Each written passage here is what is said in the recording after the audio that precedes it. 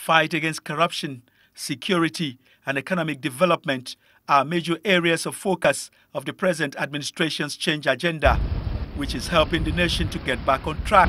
We are able to release quite a lot of resources that in the past were wasted in the name of security and other things.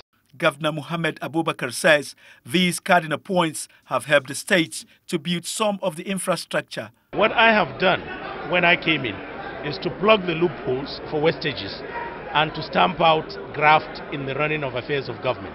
And through that we have released quite a lot. In the past, when people come out to revamp education, what they do is to renovate schools. They do not give attention to the teachers, who are key. Housing for low-income earners is one of the state's achievements. For the general populace, some of it will, civil servants will get preference. I like to feel that somebody will serve the state for a number of years, 30 years or so, and he ends up without accommodation and so on. The governor urged Nigerians to continue to support the APC's government for the development of the country. Adebola, Brooklyn Sunday, NTA News.